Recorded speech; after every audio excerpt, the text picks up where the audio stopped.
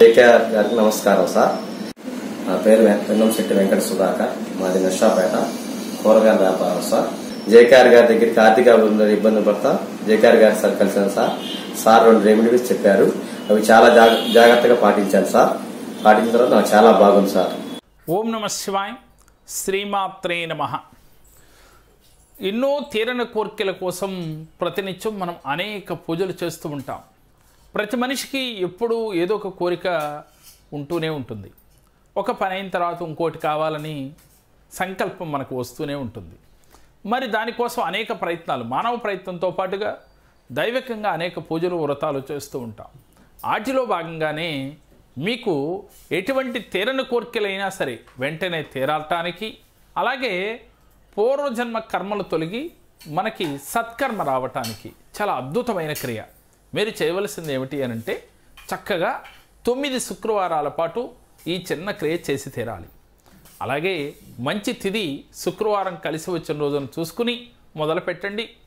లక్ష్మీనారాయణుల photo ఇంట్లో పెట్టుకుని ఆ ఫోటో ముందు చక్కగా ఆవు పాలతో చేసిన పరమన్నం కానీ, చక్కెర పొంగల్ కానీ చక్కగా మీరు ఆ స్వామికి నివేదన చేయాలి. అయితే దేంట్లో పెట్టాలి?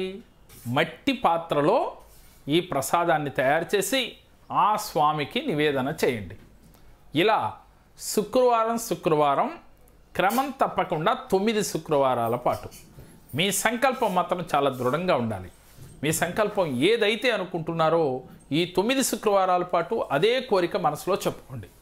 చెప్పుకుని చక్కగా ఈ ప్రసాదాన్ని నైవేద్యం పెట్టి మీరు లక్ష్మీ అష్టోత్తరాన్ని, అలాగే విష్ణుమూర్తి యొక్క అష్టోత్తరాన్ని, అలాగే మీరు లక్ష్మీనారాయణ యొక్క స్తోత్రాలని కూడా చేసుకోవచ్చు. కానీ సంకల్పం మాత్రం చాలా దృఢంగా ఉండాలి.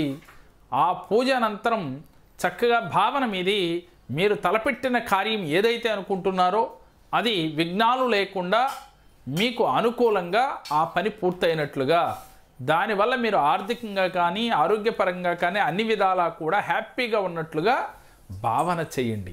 ఇలా ఒక 2 నిమిషాల నుంచి 3 నిమిషాలు మనసులో ఆ భావన చేసి కళ్ళు తెరిచి స్వామి వెంక చూసి ఆ స్వామికి మనసులో కృతజ్ఞతలు తెలియచేసుకోండి.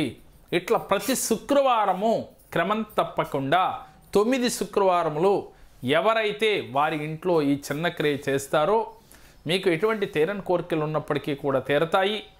అలాగే మనకి సత్కర్మ లభించి మనం ఆరోగ్యపరంగా ఆనందముగా ఉండగలుగుతాం.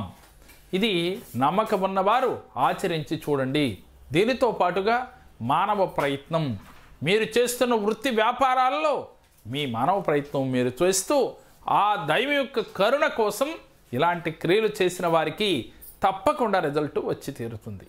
మేము చెప్పిన ఈ వీడియో మీకు నచ్చినట్లయితే లైక్ చేయండి, మీ ఫ్రెండ్స్కి షేర్ చేయండి.